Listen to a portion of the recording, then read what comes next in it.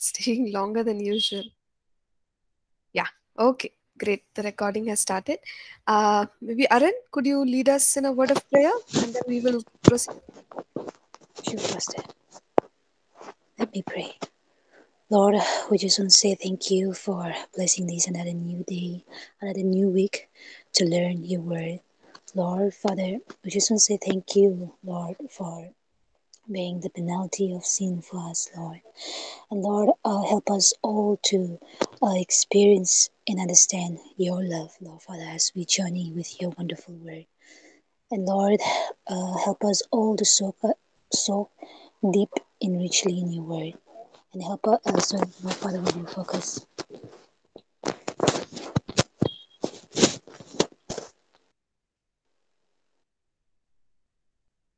Okay.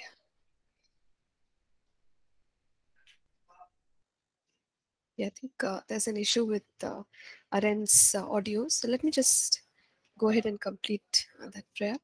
Heavenly Father, we thank you once again, Lord, for this opportunity to hear your word. We pray that, Holy Spirit, you will bring us revelation and strengthen us, Lord, in our walk with you, and enable us, Lord, to, Lord, build up and edify the body of Christ. We give you thanks and praise.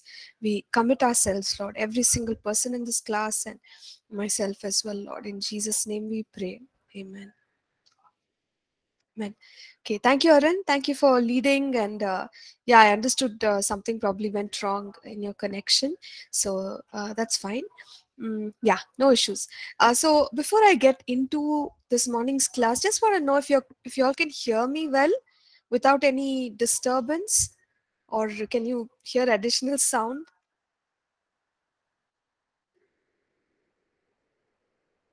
It's just my voice. Okay, wonderful. Clear. Yeah, that's clear. Okay, great. No, because right outside my home, there's a lot of noise, some festivals, so they have music which they have put. So I did not want that also to get into this call. Anyway, I'm happy that it's fine. So we were in Hebrews chapter 10, and we saw how the Lord Jesus was the fulfillment of whatever we have seen in the old covenant practices. We saw how the Lord Jesus is the high priest forever in the true tabernacle in heaven, and that he himself has become our perfect sacrifice, which was made once for all. So it gave us great clarity on what it is that the Lord Jesus has done through his redemptive work. So that is where we were.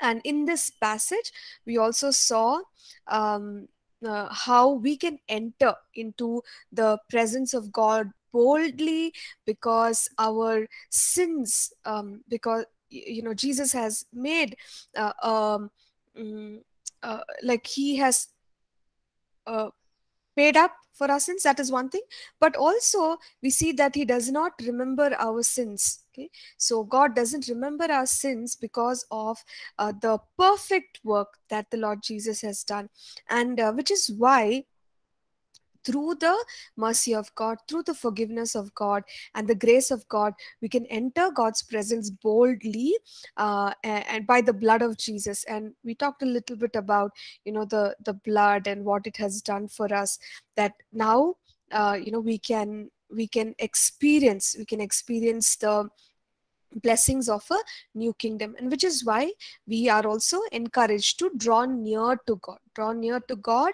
And it says, with full assurance of faith, having our hearts sprinkled from an evil conscience and our bodies washed with pure water. We saw how we have been cleansed on the inside by the work of the Holy Spirit, and also our bodies, an act of washing. As far as believers in Christ are concerned, we know that water baptism is what we talk about. So for the Jews, there were many practices, many washing ceremonies that they needed to engage in. But obviously here, because it's being addressed to the believers, the context is water baptism. So uh, in this way, we recognize that we now have access to God, and we can enter His presence in a free way. And therefore, the believers are being encouraged to not give up on their faith, to keep holding on. And we saw how there is an encouragement to serve one another, love one another, because what happens during periods of discouragement, disappointment, we tend to avoid community. We prefer to sort of just wallow uh, in our own thoughts, and in our own uh, like we just want to be alone. Okay. But then we see how there is an importance in coming together as God's people. And uh, one is being encouraged through that fellowship, and the other is to encourage one another. So verse 26, we'll pick up from there, because we didn't look in detail from verse 26, so we'll see from there. So here the writer is talking about those who sin willfully. Okay. Now, obviously, sin itself is an act of our will most of the time. Maybe by ignorance, sometimes we could commit sin. But in general, we give into our flesh, and we know what we are doing. So sin itself is an act of our will. However, once we have sinned, we know that the work of the Holy Spirit is such that He calls us to repentance. In John 16, we see that He convicts us of righteousness, of what righteousness? One second, let me just quickly look it up. Judgment. 7.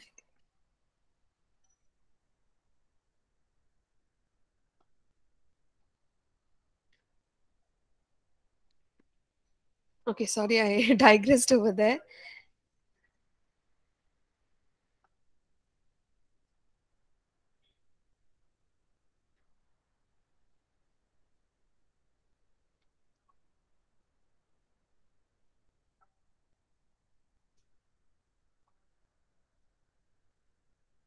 Sin. Oh yeah, sin, righteousness, and judgment. Okay. Uh, yeah. Yeah. John 16 and 8. It says, sin, righteousness, and the coming judgment. So that is the work of the Holy Spirit. Then what is this willfully sin? When we receive that conviction, the sincere believer who wants to preserve his relationship with God, and who wants to increase in his walk with God, what will such a believer do? When conviction happens, what are we supposed to do?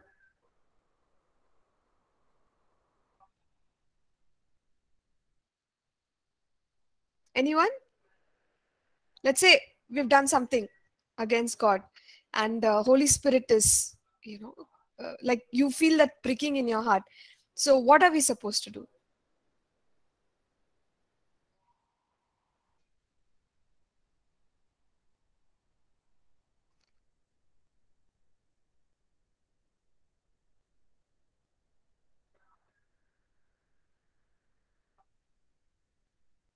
Confess and repent from that sin. Yes, very good, Thomas. So confess and repent.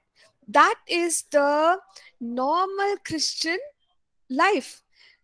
We need to do whatever it takes to preserve our relationship with God. But when you say a person is willfully sinning, it means that even after the conviction of the Holy Spirit, the person is not yielding to it, no repentance. Okay. But continue to sin. And we have seen, when we talked about the mind and how Satan attacks our mind, we said that if a believer will renew their mind and they will walk in God's ways, then that influence can be broken. But when the influence is not broken, no, it moves further into oppression. Then it goes uh, uh, goes to the higher level where it becomes a stronghold in that person's life. So sin, as Ephesians 4:26 27, it says, it really makes us open the door or give the devil a foothold. It's like Satan has a small entry in our backyard, and that's enough for him to pounce on the entire house. So a person who is willfully sinning is that kind of a person who is totally unrepentant. Now, what does the Bible say about such a person? It is said that there they have received the knowledge of the truth, but there is no longer a sacrifice for sins. Jesus has paid the price, but what's happening is it's as if that is not applicable anymore, because repeatedly, the person is engaging in sinful habits. And we are warned and told, for such a person there will be a fearful expectation of judgment. Even now, when we look forward to judgment as believers, we have a sense of awe and reverence. Finally, God is going to look into our life and assess whether we, first of all, whether we've accepted Christ. Yes, we have. And then, now that we've accepted Christ, thank God, we will be taken into the presence of God, into heaven. But God will still, see our works, and based on that, the rewards in heaven are kept for us. So it's in a way sort of a joyful expectation which we have as believers. But a believer himself or herself who is willfully sinning will have a fearful expectation of God's anger and judgment coming, in a sort of a condemning way. Okay, not because God has done it to the believer, but if you recall, going back to our passage in Hebrews 6, where a believer has rejected, they have rejected the cleansing work of the blood, they have rejected the sacrifice of Jesus, they have rejected the convicting voice of the Holy Spirit, so on and so forth. So the willfully sinning believer has to face the consequences, and we are told that they will have this fear of God's judgment. It is like looking forward to an angry teacher, or an angry parent. You've they told you not to do something and you've done it. So how do you face them? So that kind of a thing. And so we have to be really careful. And also, you see that we are told that believers who live their lives like this, it is as if they are making the work of Christ, um, like, what do you it's like the value of that work, in their eyes it's diminished, and therefore the power of what has been done is not coming into their life. So you see such strong words he's using. He's saying, mm, uh, thought worthy, who has trampled the Son of God underfoot. It's like that, as if this believer has walked on or disrespected Jesus being crucified on the cross, and counted the blood of the covenant by which he was sanctified a common thing. Again, no value to the blood of Jesus. And we are also told that such a person, it's as if they have insulted the spirit of grace. So it's really a warning, similar to Acts chapter, Hebrews chapter 6. Then we are told that, we need to remember, while we talk about God's nature being a nature of grace and love and mercy and peace, he at the same time is also a God of justice and righteousness. So how can God shut his eyes and say that everything is correct? He will never do that. And so the believer is being warned of not of this kind of a lifestyle, and told that the Lord will judge his people, and to also remember that it is a fearful thing to fall into the hands of the living God. Or in other words, as I told earlier, somebody who is disobeying, a child that is disobeying the teacher, or a parent, and let's say they've got lot of grace, lot of opportunities, and still they have done the same thing which the teacher said don't do it. No, it's scary, isn't it? So in the same manner, it is fearful thing to fall into the hands of the living God. We would never want to be found in that situation. That is a warning for us. Yeah. So we continue to see here, verse 32 onwards, that the believers, they are now, being encouraged that you endured a great struggle with sufferings, partly while you were made a spectacle both by reproaches and tribulations. So, they've been through a lot of challenges. Because they have been through these things, he is encouraging them that you have something better coming up. Okay, you also have a reward in heaven. So this is like an encouragement to all believers. When we go through so many tribulations, sometimes we wonder, what is the value of what I'm going through?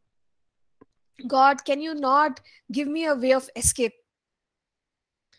You see, just by virtue of the fact that we are on the earth, we are not immune to difficulties, trials, tribulations, and more so, persecutions. So when we go through these things, one thing is under our control, and that is our attitude. We can have a good attitude simply because, is it a good thing to be afflicted by a trouble? No, it's not. Nobody wants it. But if at all I'm going through it, I can know that if I go through it righteously, um, then I have a possession, inheritance, for myself in heaven. God will reward me according to that. And not just that, we will study the book of James. Okay, when we study that book, we will understand that externally something valuable will be our possession, but at the same time our character will also be built up when we go through difficulties in a righteous way. So for a struggling believer, here is the, if you want to summarize what the writer of the Hebrews is saying, he's saying you all are going through a challenging time. Don't get so discouraged that you let go of your faith, because if you let go of your faith, remember, you have to face God, and everything that he did, you're making it look worthless. So don't let go of your faith. On the other hand, he's encouraging them. We saw even when he spoke about falling away in Hebrews 6, nicely he covered up with an encouragement, and he said, but your labor is not in vain. So even now he's saying, it is a fearful thing to fall into the hands of the living God.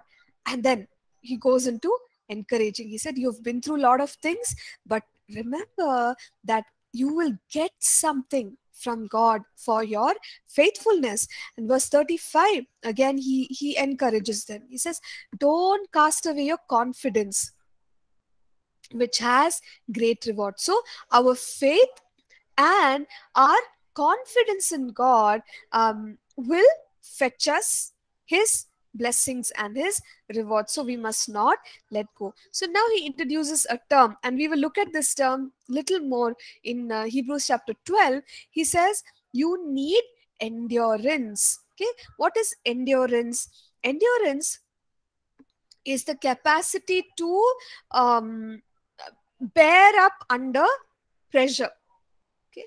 Now, if we take up, let's say, a 400 meters sprint, usually people who are participating in 100 meters will quite easily finish it. Okay, one round, it's over. Great.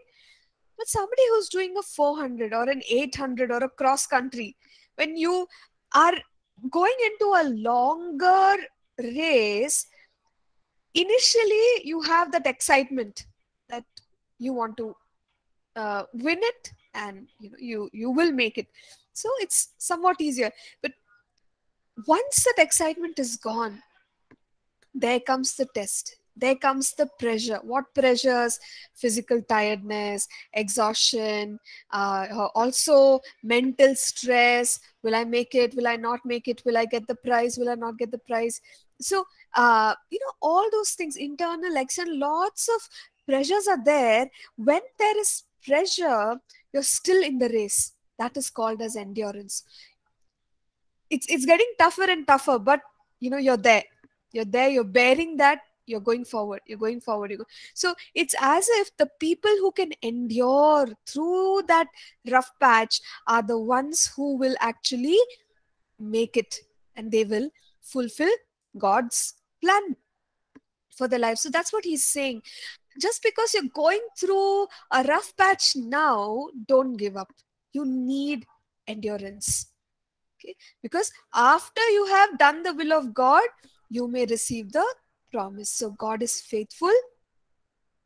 He will give you the promise. So he continues to encourage them, and he reminds them that it's just a little while, and God has promised that he will come. He who has promised, he will come, he will not delay, and that the just shall live by faith. So we have to continue forward, living by faith. Don't get discouraged. And also remember that God is not pleased with those who give up. So God doesn't give up on the faith. So he says anyone who draws back is you just give up on your faith. God is not pleased with that kind of an attitude. But again, it's very nice. It's showing a very pastoral side of the writer, because he wants, he is strict. It's like giving a nice beating, but then telling the child, okay, I did it because what you did is not correct, and I know that you can do well. So kind of encouraging, and the ultimate goal is encouragement. The ultimate goal is to make sure that the child learns a good behavior, and child becomes a good citizen and a good human being. So in the same manner, this writer, here and there, he unleashes his anger, but not in a sense that, okay, you are like this, you are not good enough, not in that manner, but that you seem to be tending towards discouragement. How can you do that? Don't be discouraged, because God is not pleased if you draw back, if you fall away. It's impossible for people like that to come back. Okay, so all that, he just adds it there and gives them the very real picture of this is the reality. Be warned. But soon after, he comes back, in a soothing way, and says, but I know that we will speak of better things about you. Why should we even think that you will draw back, or that you will fall away? You will not fall away, I'm sure.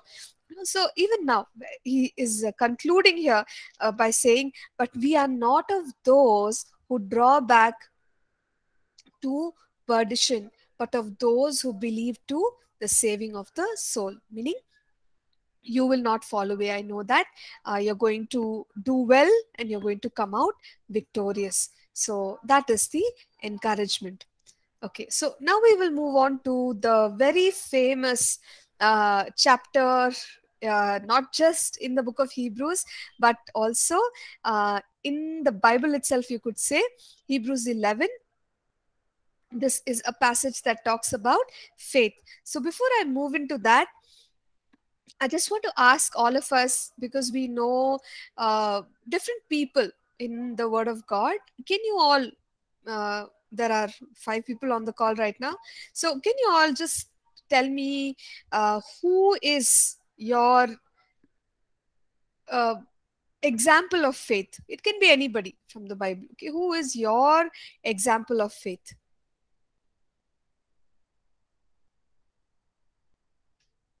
Okay, Aaron says Abraham.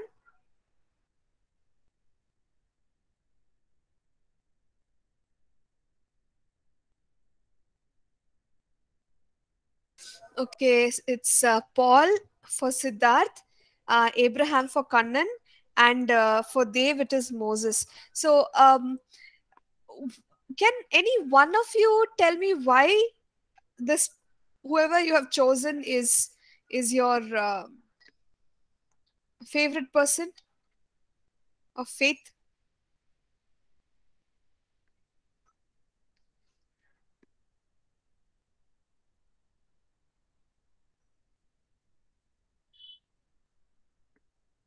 You're all on the call, right? Yes, ma'am. Okay, okay. So anyone, if you could share why you consider this particular individual.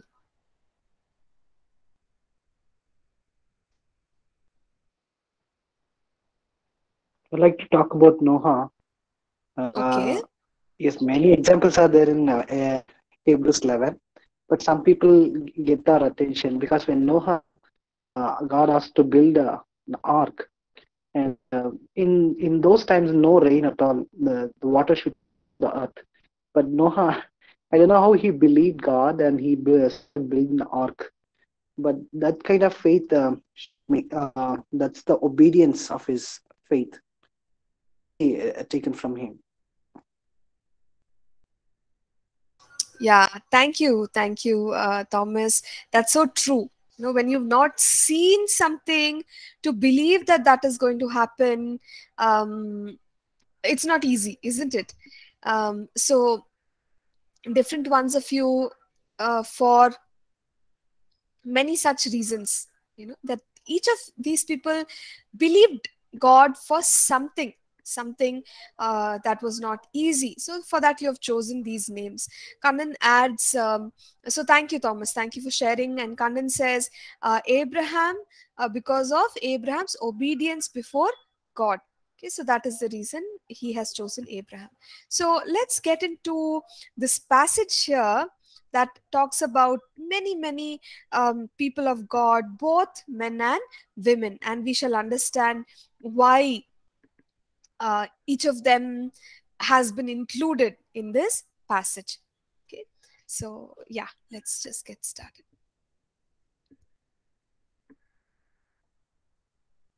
Yeah, so it begins by saying that now faith is the substance of things hoped for, the evidence of things not seen.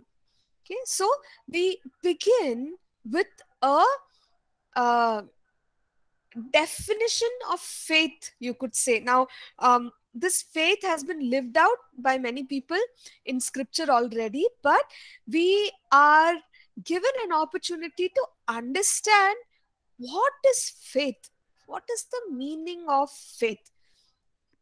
So, faith is a spiritual substance.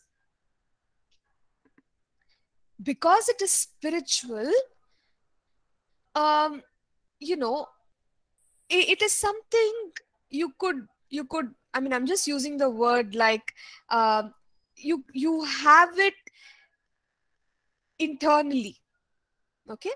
Now, faith is to do with things in our lives, and we are told that it is the substance of things hoped for, the evidence of things not seen.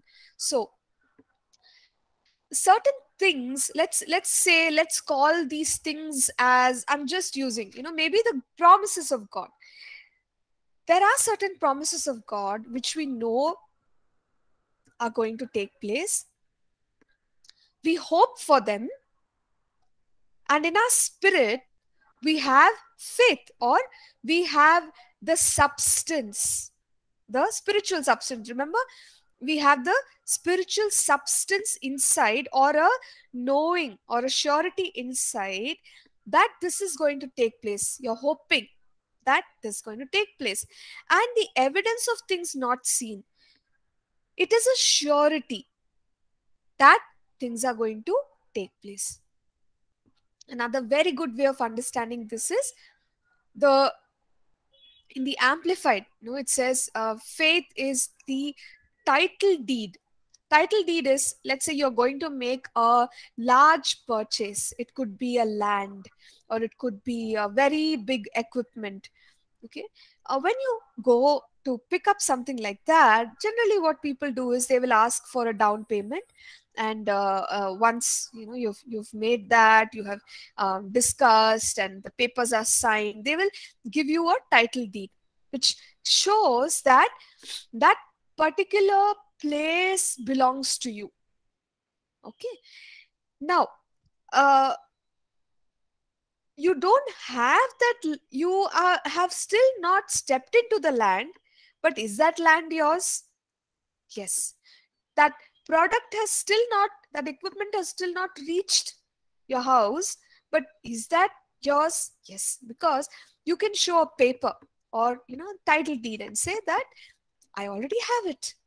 Now people might question, where is it? You're just showing a paper. Where is it? Where is it? I can't see any land or equipment. Title deed. That's what faith is. So in our spirit, there's a title deed of things hoped for, the promises of God, the rewards of God, things that we hope for. And we know about the biblical hope, that it is not the English hope.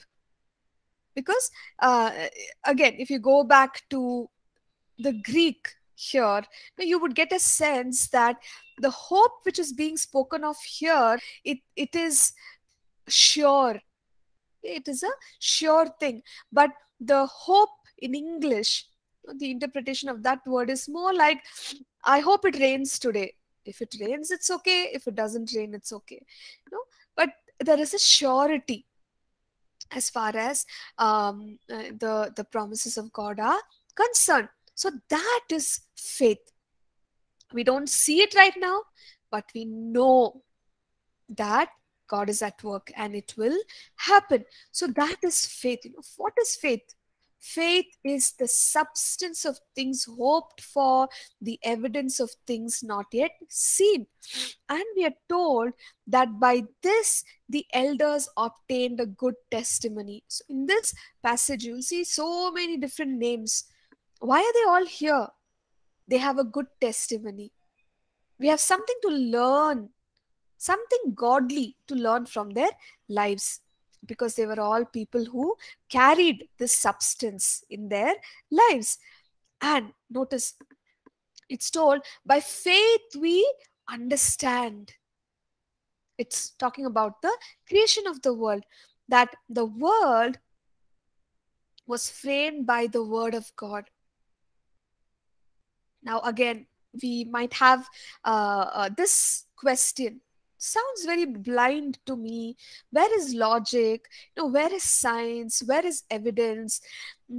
That by faith the worlds were uh, by faith we understand that the worlds were formed by the word of God. How can God's word form the world? It is through faith that one understands. So um, I would like to put it this way. We don't mm, know how to explain many things, at some point in time, but we believe by faith, because we know that God is alive, and we know that faith is a reality. So we believe God first, because obviously He is the creator, and He is the one who knows the science behind everything else. And the evidence, or the logical scientific evidence to that, could catch up later, or maybe there are things that we may never get the explanation for, but we believe God because we know that He is true and His word is true. And you see here, it says, by faith we understand. How can you understand? Faith, people take it as blind. If there is faith, don't talk about understanding. Not necessarily. You know, there is a spiritual understanding, which God gives us through faith. It does not mean that it is illogical or that it is blind. We can definitely say that we are unable to explain at this point in time, but the spiritual faith that we are talking about, it's a real thing, it's a real substance. And by faith we understand. Now, moving on, we'll start talking about the names of different people. At any point, if you have questions, you can always stop me and ask me. Okay, so we just discussed faith. Now, about Abel. Now, Abel in the Bible, you don't read about him more than once. He's a brother of Cain, son of Adam and Eve, and he came to offer to the Lord a sacrifice. Now, God accepted Abel's sacrifice, but not Cain's. So, only once he sacrificed. And look at this, he has been included as a man of faith, because what was the difference between the sacrifice of Abel and Cain? People think that Cain brought to God vegetables. Maybe that's why God was not happy, and Abel gave meat. But no, one act in the life of a man is precious in the sight of God, because you see here that Abel offered by faith. Okay, so when we do something for God, it could be a small act of faith. Maybe you give to the Lord, or you give to other brothers and sisters in Christ, or you went to encourage somebody, they're going through a rough patch, you went to encourage them, or your pastor asked you to come and share God's word, you went and shared God's word, or anything. You see here that Abel, he offered a sacrifice to God. One action. But why did it become so excellent that God did not forget it? He included it in the Bible. It was more excellent than Cain because there was one ingredient in it, and that is faith. So whatever we do, if we do it with faith, God accepts it. God is pleased by it. And you see here that Abel is called as a righteous man, just like Abraham. No, Abraham believed God and it was credited to him as righteousness, or accounted to him as righteousness. So what Abel did, he also did it by faith. He believed, and therefore he was counted as righteous. And God, testifying of his gifts or his sacrifice, and we see, though he be dead, still speaks.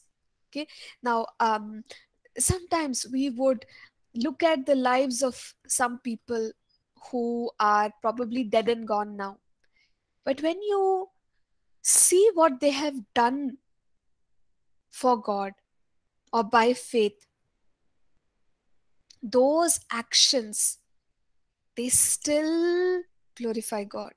They still speak that God is great and God is good. That's a blessed life. We all can also be encouraged to do that. That we live our lives in such a way that every action, let it be an action of faith, and let it still speak when we are gone. Maybe some of us, you leave behind. Till today we sing some songs, isn't it? The people who wrote those songs are no longer there, but those songs, it still speaks faith in God. People have written books, it still speaks. People have built up ministries. People have built up buildings where God's work is continuing, medical places where God's work is continuing, so many things. So I'm talking about some of the big things, maybe some small things, even like when I think about my grandmother. She was a believer in God, and she used to tell us stories. She's gone now, but her life has made such an impact. Her act of faith, those were the early seeds of faith, in my lives, in my life, and in the lives of my brothers and sisters. So every act of faith, it's not about big or small, it's about whether there is faith in it or not. And that is the example of Abel. He's mentioned once in the Bible, but you see that he's included in Hebrews 11 because of the faith with which he did that one action of offering a sacrifice to God. Now, coming to Enoch. Enoch. What is special about Enoch? What is special about Enoch?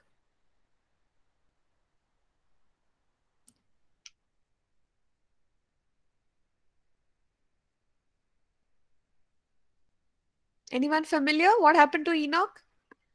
Okay, Dave says he did not die. That's true. So we are told that he was taken away because of his faith. So he did not see death. That's unusual. That's unusual because we just saw in Hebrews 9 that it is appointed for man to die once. But there is a person like Enoch who did not taste death. Okay. And how could that happen? Because of the faith which he carried. And we are told that without faith, it is impossible to please him. All the people who have pleased God have done it by faith. Now, if I live my life without faith and my actions have no faith, I cannot expect God to be pleased by my life. And so let us come to the Lord with faith. Let us believe that God is the one who he claims to be, and that God is also a rewarder.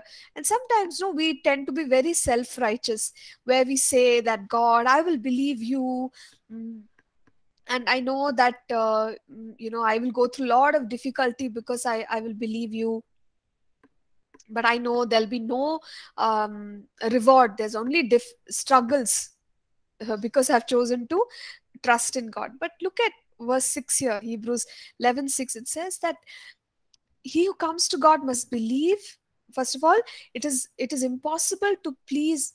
Without faith, it is impossible to please God. He who comes to God must believe that he is, and that he is a rewarder of those who diligently seek him. So, God is a rewarder. So, when we live our lives and we do our acts of faith, remember that God is faithful. Maybe right now we are not seeing the results. Don't get worried about it. But surely God will bless us. Surely, things will take place by God's blessing on our lives. So that faith we have to maintain, and that is what keeps us running. That is what keeps us doing the work of God. Okay. And particularly in the tough times, so keep that faith. Now, coming to Noah, what was so beautiful about Noah's faith? No, as Thomas pointed out, Noah believed that there is going to be a flood, and he built an ark. And we are told that he was warned, divinely warned, of things not yet seen, which is the flood. See, Noah could have rejected this warning, but Noah's faith is like the faith which James speaks about. Faith without action is dead. But If you say you have faith, then show me your action. No one knew that what God was saying was true. And so, if a flood is coming, then with godly fear, he was moved with godly fear, prepared an ark for the saving of his household. And one more thing, remember we said that these were the shadows. It's very interesting. You can also go back and read, but be careful that you don't over interpret. Some people read between the lines and they come up with some new interpretation which does not have scriptures backing them up. But then, uh, if you would say that Noah's ark, it's like the Lord Jesus Christ.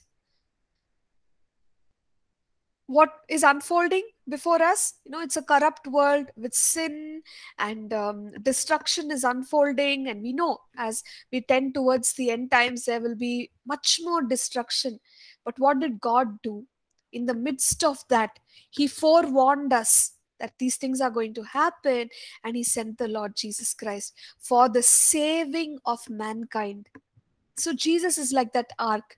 When we are saved, we um, uh, we are protected in that ark. Okay, so it's just a way of understanding what is told in the Old Testament, and how the Lord Jesus can be seen even in those passages. So Noah believed God, and we are told that through his faith he even condemned the world and became heir of the righteousness of God. So that is the testimony of Noah. He was a man of faith. Now, going to Abraham. Abraham obeyed when he was called to go out to a place where he would receive an inheritance. So we know about the life of Abraham, that it really required faith for someone to step out when you don't have the final destination in mind. How many of us we have traveled without knowing where we are going? Anybody? Have you prepared for 2 or 3 days, packed your bags, and just left home? If your family members asked you or friends asked you, where are you going, your answer would be, I don't know. Anybody? Have we done that? No, we have never done that. But in the case of Abraham, God told him, go to a place that I'm going to show you. And Abraham packed his bags and he went where? Don't know. It takes faith to trust God like that. And no wonder Abraham is known as the father of faith. So he went, following after God, and he had no clue where God was leading him. And he dwelt, it is said, in foreign country with his sons Isaac and Jacob, because they all lived in tents. They were all trying to find that land of promise. Okay, so look at this. It's the faith of a man, but it is also the faith of his descendants. So, faith of many generations. What are they all believing? God has promised my father that he is going to give us an inheritance. So, what is happening? Abraham is moving towards that. Abraham is dead and gone. Isaac is moving towards that. Jacob is also searching towards that. And we know that the children of Israel, Moses later led them into the land of Canaan. But no, there were generations who were living in tents and they were moving towards the promise. They were moving towards the promise. All right. So let's do one thing. Let's take a break. We've run out of time. We'll come back and complete this chapter. We'll meet at 10 o'clock. Okay. So let's break for now. Thank you.